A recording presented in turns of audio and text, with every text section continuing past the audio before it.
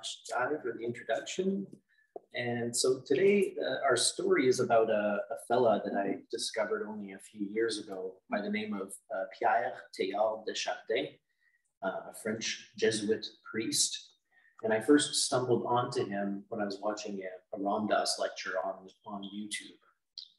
And during this talk, Ram Dass is quoting from many different traditions, and he comes out with this quote during the video, and this is the quote.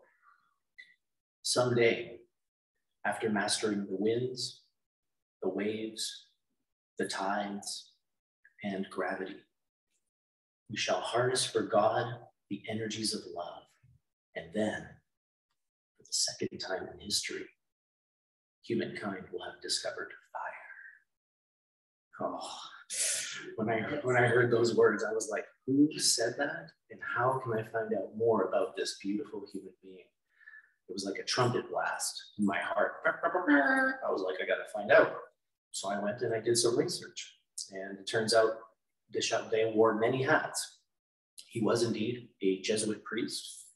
He was a scientist, a paleontologist, a theologian, and a philosopher, just to name a few.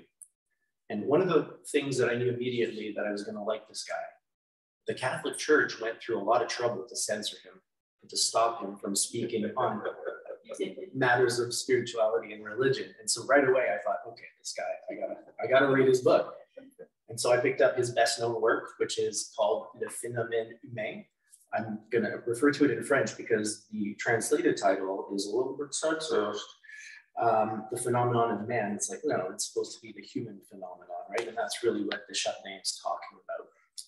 And so this book, in summary, is, in my opinion anyways, a brilliant synthesis of scientific inquiry and spiritual revelation that places humankind on the cutting edge of evolution in an ongoing cosmic process of unification, or at least that's what he suggested, that the entire universe is moving in this direction of unification and synthesis, and that human beings are the very forefront of this process on Earth. And there's a lot in this book. It's pretty dense, but he traces kind of the arch of evolution through time, identifying different pivotal moments that represent massive leaps in development. The moment, for example, when two single-celled organisms decided to team up, band together, right? That's a pretty big pivotal moment in the evolution of life. But according to de Chardin, the biggest leap in this kind of stages of evolution is the leap from animal instinct to human reflection. With human reflection, de Chardin suggests that an entirely new layer of order arises on Earth, what he calls the new sphere, the sphere of mind, which oversees and contains the biosphere and geosphere beneath it.